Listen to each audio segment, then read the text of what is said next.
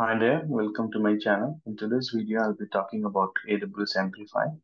So as I told you in the previous videos, I showed you AWS App Sync and how we can utilize it to create apps and all. But this Amplify is in one place you can manage this GraphQL, DynamoDB, AppSync, Cognito, CloudFront, S3, everything in one place you can configure it rather than going individually. And moreover, it also generates a CloudFormation template in order to implement all these things. So let's proceed to so I will just show you the official content over here. So AWS Amplify build stack web and mobile application in hours you can create. And the most important thing, if you want to follow the DevOps practices, so you can easily follow this. So it has full support to all the use cases, and there is a code commit like from where you want to pick up the code and all, and from deployment point of view, staging environment, production environment, different environments also you can provide. So basically, it is like a backend also we can say with we can have it AWS Cognito over there in order to provide authentication for your application. Plus, we can also have it, data from the DynamoDB. We can have storage from the S3 and many more. We can configure the notification services also. So we have two major components over here. Like we have a front end that is help to design the code and connect the UI to the back end also. So we can easily deploy, also test our applications, and all those things can be done within one place. So let's check over here. I'll just refresh my page.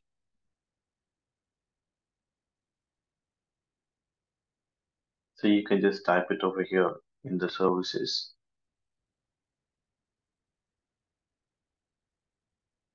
amplify.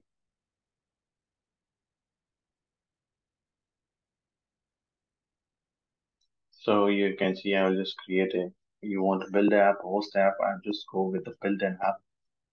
So if you don't want to build the app, you just want to host the app, that also can be done. So it's quite flexible. So I'm just putting over here the app name. Let's say AWS Amplify demo. Okay, in the meantime, before getting confirmed, I will just open over here Cloud Formation. I can show you like it's creating a full stack over here. Okay, let's click over here, confirm deployment. It will take some time. You can see it's like going to create all the components and all. So it can such that you can manage your hosting and backend environments. So if you check over here in the stacks, you can refresh over here.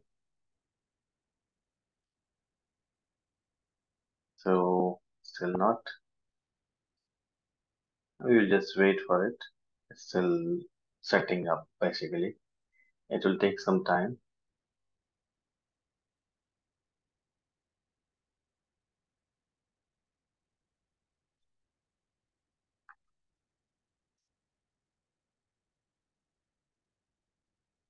Okay, so you can see the spinning up these resources, creation in progress.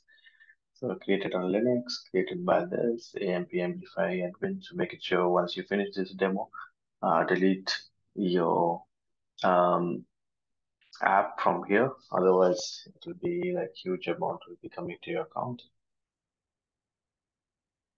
So you can see it's for hosting also, just for hosting, full stack CI/CD pipelines and all everything you can set up. So just we are in. So you can see launch the studio, continuous deployment not set up, and all these things are there. Let's click on this launch studio.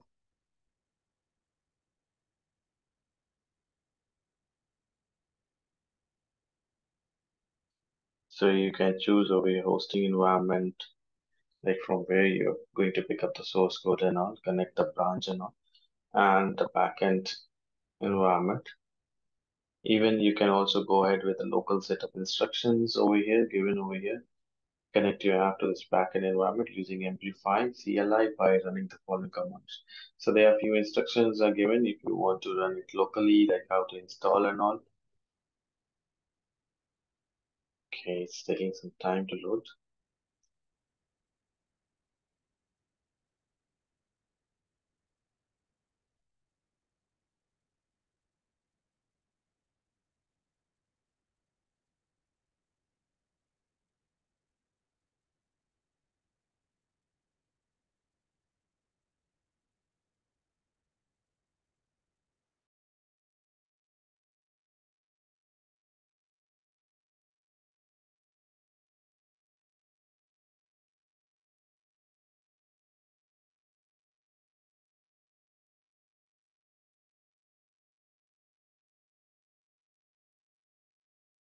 Okay, there were some network issues.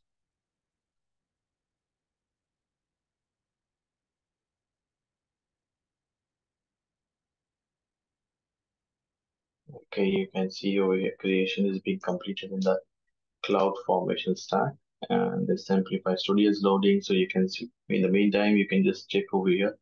If you have Windows, you need to follow this, and the steps are given. And then once you configure, you can use the dev environment basically. These all prerequisites are given over here, and key practices. Everything is given over here. Okay. If you want to locally configure. So this is our Amplify Studio. You can see local setup instructions are also given over here. If you wish to set up this whole thing in your local. Now, if you talk about the content, now before that, talking about the content, I will show you. Like you can see, you can have a data model. You can have a, you can view any data app content, configure login and sign in, then escalate the UI development also that is being made in Figma to clean the React code and all, and bind the UI to the backend. So these things you can easily do it over here.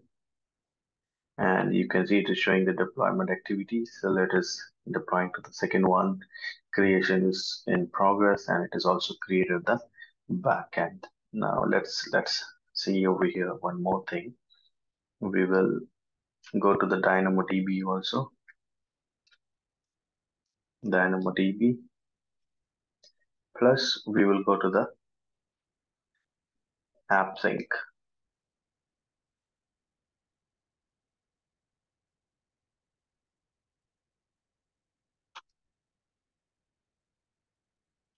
Just a second. Okay, so we can have a look over here. Currently there is nothing is there, and we can go to the DynamoDB tables over here. You can see nothing is there. So let's go to my studio, back to the studio. So let's go to the content, create a data model over here. And even before that, you can see over here, test the graphs QL API also. So we'll create a model, add model, let's say, mm, let's say customers. Okay, model name must be capitalized. So that's it. So I'm just putting over here ID, add field, the name, then add field, the address, anything you can type it over here. Save and deploy. Deploy. So you can see deploy the model. It goes to the Amplify, from the Amplify to the app sync, then to the DynamoDB. So you can see it's showing you the whole picture. Like now it has been deployed. Now we'll cross check over here in the app sync.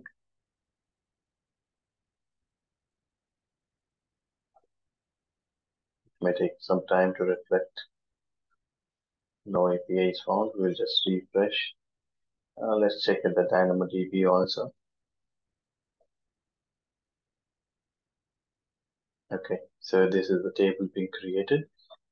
So you can see over here, still loading.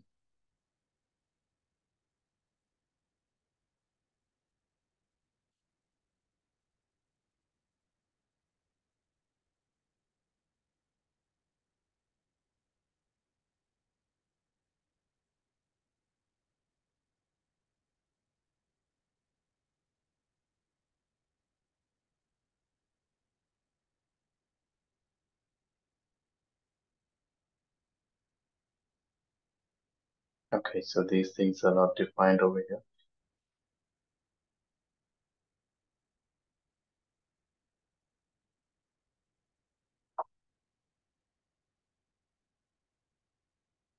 Okay, so just if you want to explore the items, you can see nothing is there currently. View table details if you want to see. So this is related to the data store. So let's check our app sync once. Okay, so you can see over here, we are getting over here demo staging. Now, if you check the data sources, you can see none is there schema. This is the customer input. So this is the ID address that I have created over here.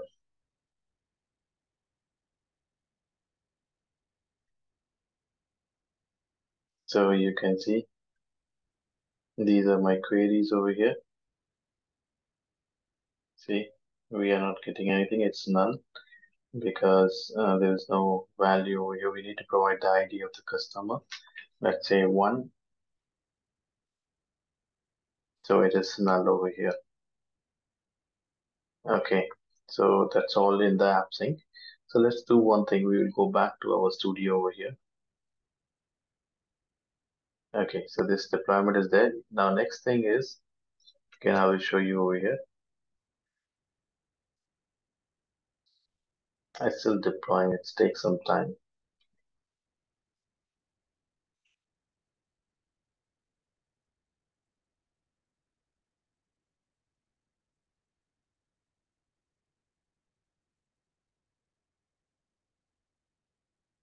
We can just check the deployment activity. Anyways, we will go to the user management. We can have groups over here.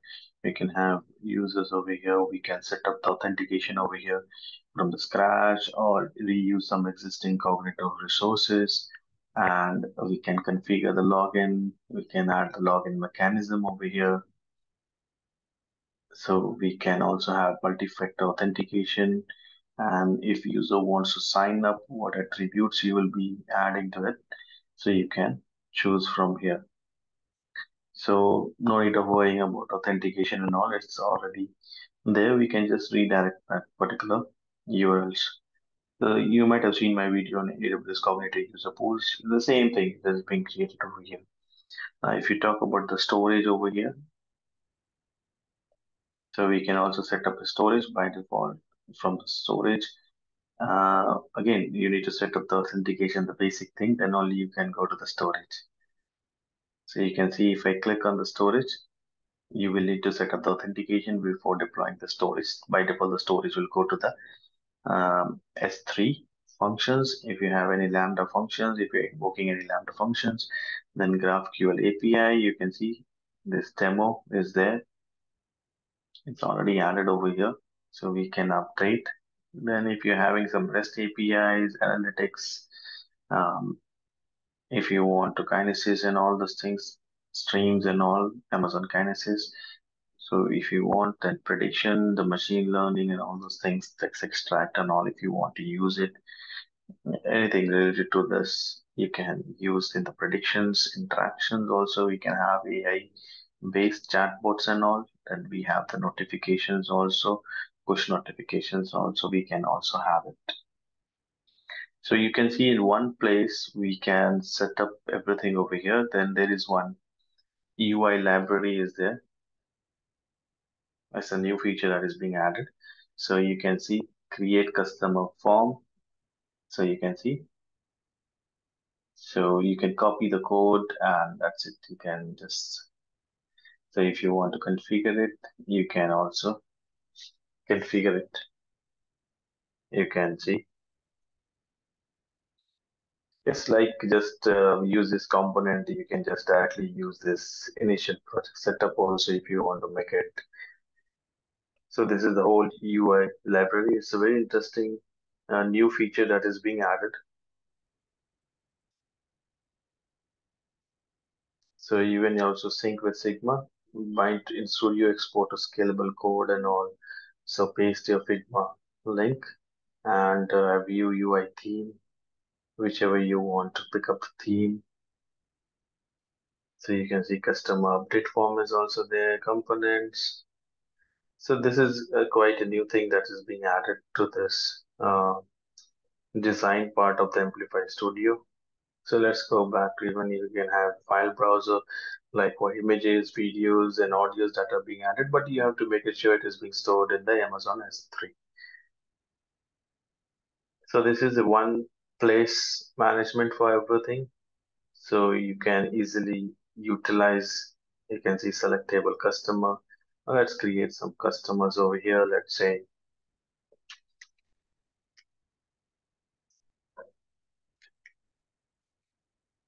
okay, let's create. So you can see the user has been created.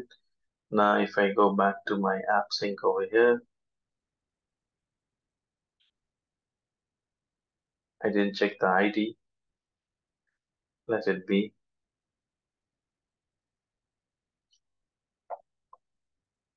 So this is our basically the customer table.